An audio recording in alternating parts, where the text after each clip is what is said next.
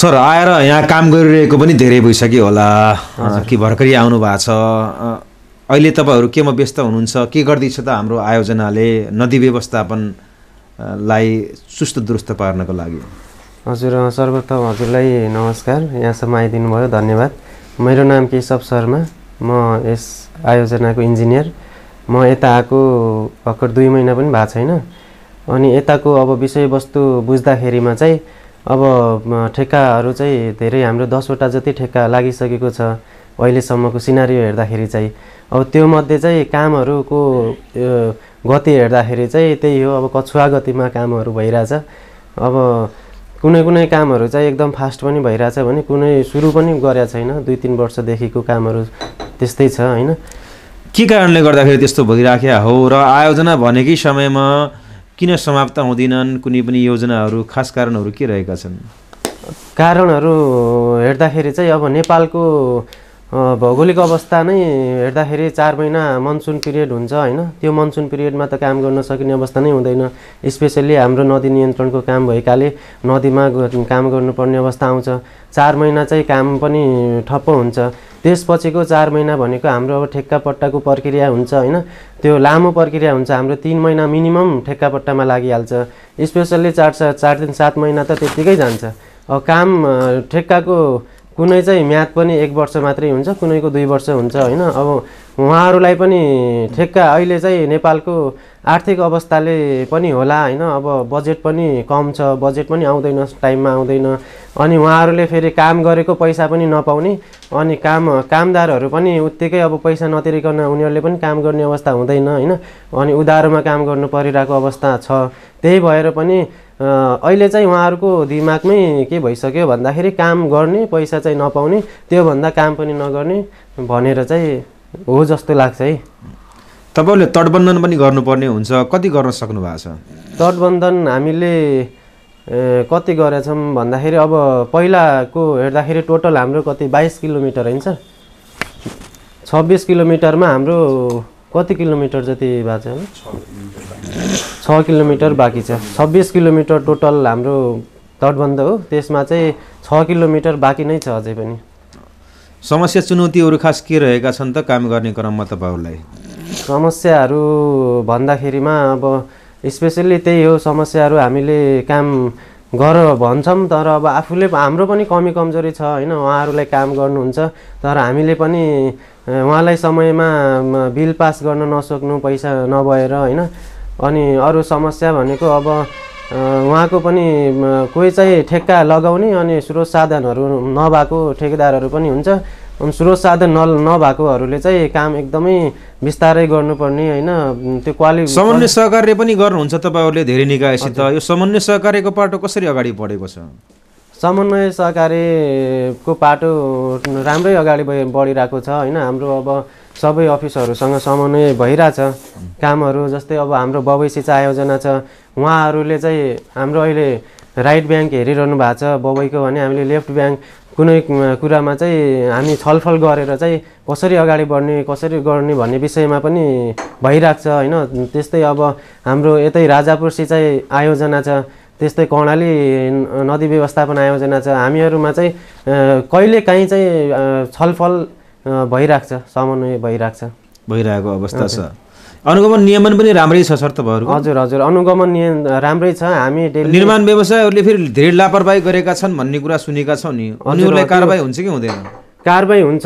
किन नहुने कारबाही अहिले पनि म बिहानतिर गएको थिए तिनीहरुले काम बिगारेको छ भने चाहिँ म तुरुन्तै त्यो काम बिग्रेको छ योलाई फाल फेरि गर भनेर त्यस्तो हामी डेली गइरा हुन्छौं दिनमा 1-2 चोटी चाहिँ साइटमा पुगेकै अवस्था छ जानकारी दिनुभयो धन्यवाद हजुर थ्यांक यू सरलाई स्वागत छ हाम्रो कार्यक्रममा धन्यवाद राप्ती च्यानल दर्पणका साथीहरु सबैलाई गएको आर्थिक वर्ष तपाईहरुको लागि कस्तो रह्यो समग्रमा प्रगति उपलब्धिहरु खास के भए छोटकरीमा जानकारी गराइदिनुस् न यो बबई भादा औरै नदी व्यवस्थापन आयोजना बर्दियाले बबई नदी औरै नदी र भादा नदीमा यसको कार्यक्षेत्र नदीमा तटबन्धन गर्ने यसको कार्यक्षेत्र रहेको छ अब कार्यक्षेत्र भित्र रहेको तीनटै नदीहरुमा केही कार्यक्रमहरु सञ्चालन भइरहेका छन् जसमा अब विगतदेखि नै ठेक्का लागेको छ यसपटक कुनै ठेक्का लागेको छैन विगत 78 78 77 78देखि नै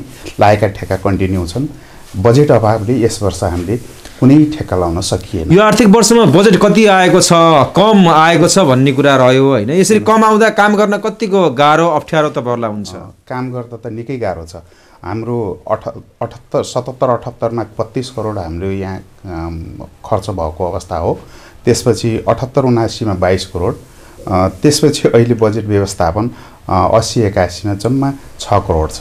भन्नुहोस्, यसैबाट पुष्टि हुन्छ कि यो बजेटको घट्दो क्रम छ। यसले कामको लागतमा बढोत्तरी गर्ने, समयमा भुक्तानी नपाउने, आर्थिक क्राइसिसको कारणले, देशको आर्थिक क्राइसिसको कारणले, बजेट कमीको कारणले हामीले समयमा काम गर्न नसकेको अवस्था रहेको छ। तपाईँहरूले अनुगमन नियमन पनि गर्नुपर्छ। यो पाटो कसरी अगाडि बढेको छ र भुक्तानीको प्रक्रियाका कुराहरू के रहन्छन्? अब जसले लापरवाही गरेको छ, निर्माण व्यवसायले ठिक समयमा काम गरेन भने उसलाई कारबाहीहरू के कस्ता रहेका छन् त सर? अब नियममै नै व्यवस्था छ। राम्रो काम गर्नेलाई पुरस्कार दिनुपर्छ निर्माण व्यवसायीलाई भने, समयमा सम्पन्न गर्यो भने काम, के अरे बदमासी गर्यो समयमा काम गर्यो भने एलडी लगाएर गर्ने गरेको छ। अहिले त्यस्तो अवस्था छ।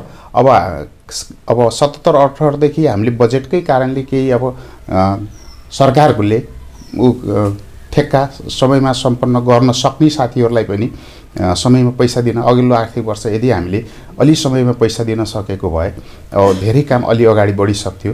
भएका हाम्रा 10वटा ठेक्का मध्ये धेरै फाइनल भएर जान सक्थे भने अब त्यस पछाडि जिम्मेवारी, त्यो ठेक्का जिम्मेवारी सर्दा पैसा पनि जिम्मेवारी सर्यो। अघिल्लो आर्थिक वर्षको जिम्मेवारी अलरेडी सरिहाल्यो। अब जिम्मेवारी सर्दाखेरि अहिले 5 करोड 6 करोड पैसामा अब हामीले गतदेखि विगतका निर्माण व्यवसायीहरूलाई गरेको कामको भुक्तानी दिने हो। अब निर्माण व्यवसायले कस्तो उनीहरू मिलाउँछ भने यो बजेट अफिसमा छ भने काम गर्ने, नत्र लगानी गर्न, धेरै लगानी गर्दैन। अब अहिले भनौँ न, हामीलाई धन्नै 22 करोड 24 करोडको 24 करोड 25 करोड भनौँ न, 25 करोड अहिले दायित्व छ। 25 करोडमा 6 करोड मात्रै हामीसँग बजेट छ। अब यसलाई कसरी व्यवस्थापन गरिएला? गाह्रो छ नि त। त्यसैले अब उनीहरू पनि यहाँ हेर्छन्। अब मूल्य वृद्धि भएकै छ, के अरे अन्य पसलहरूले नयाँ मतलब निर्माण व्यवसायलाई पनि उधारो दिन एकदम कठिन मानिरहेको अवस्था छ। त्यसैले अब निर्माण व्यवसाय पनि धिमा काम गर, थोरै गर, पैसा अनुसार गर भन्ने मनस्थितिमा भएको अवस्था देखिन्छ। यस्तो कुरा भएको देखिन्छ। सर, बेरोजगारहरू खास किन आउँछन्? कस्ता बेरोजगारहरू खास यहाँ रहेका छन्? बेरोजु खासमा केही अब मतलब संस्थाले, सरकारले केही गरिदिनु पर्ने नियम पुरा भएन भने बेरोजु हुनसक्छ। जस्तो अब कुनै काम नगर्ने हो भने निकै क्षति हुनसक्छ। कुनै काम जस्तो नदीको काम हो, बहाव छ, अब बहाव बढेको बढै छ, धेरै गहिरो पनि हुनसक्छ अवस्था हुनसक्छ नि। अब त्यहाँ त्यो व्यवस्थापन गर्न नयाँ थप आवश्यक मेटेरियल पर्न सक्छ। त्यस्तो बेलामा थप मेटेरियल हाल्ने हो भने पैसा, त्यो योजनाको लागत बढ्ने भयो। लागत बढ्दाखेरि अब लागत पैसा भुक्तानी दिने हो भने बेरोजु हुन्छ। अब नदीको काम त कस्तो हुन्छ भने जस्तो पोहोर साल यो बाटो हिँडिरहेको थियो नदी, अहिले उता जान सक्छ। पहिला हाम्रो सोझो स्ट्रेट हुनसक्छ। अब त्यो नदीले को भाव यस्तो हुन्छ कि कहिले काहीँ कर्व बनाइदिन्छ। अब हामीले सोझो बनाउँदा 500 मिटर थियो भने कर्व हुँदा त त्यो बढेर 550 मिटर हुनसक्छ। 550 मिटर बढ्दा 50 मिटर बढ्दाखेरि त अब समस्या भयो नि त। अथवा त्यसलाई पुरेर बनाउनु पर्यो। निर्माण व्यवसायले त्यस्तो कठिन आउँछ। कहिलेकाहीँ त्यस्ता उहरू भुक्तानी दिनुपर्ने पनि हुनसक्छ। त्यस्तो बेला अब सकेसम्म हामीले त्यस्तो नदिने सकेसम्म नदिने हुने हो। त्यस्तो अवस्थामा भुक्तानी भएको खण्डमा बेरोजगार हुनसक्छ। त्यसलाई सचिवज्यूबाट नियमित स्वीकृति लिएर गर्ने गरेको छ। आर्थिक पारदर्शिता र सुशासन कायमका लागि के गरिएको छ? आर्थिकमा हामी खरिद इकाइ कमिटी छ, यहाँ खरिद इकाइ कमिटी छ, मूल्याङ्कन कमिटी छ। अब त्यसले खरिद इकाइ कमिटीले सुरुमा त्यो हाम्रो किनिएका मतलब आएका सामानहरूको हेर्ने गर्छ भने अब प्राविधिक कुराहरू, टेक्निकल कुराहरू, तटबन्धका कुराहरू हाम्रो इन्जिनियर प्राविधिक टोलीले हेर्छ। त्यो हेरेर आइसकेपछि यहाँ सब जाँच हुन्छ। जाँच भएपछि नियमित दर्ता भइसकेपछि नियमित आएपछि काम भएको पुष्टि भएपछि बिल भरपाई प्राप्त भएपछि भुक्तानी दिने गरिएको छ। जानकारी र समय दिनुभयो, धन्यवाद। Thank you. हामीलाई पनि यस्तो अवसर दिनुभयो, तपाईँको उसमा यो दर्पणलाई धन्यवाद दिन चाहन्छु।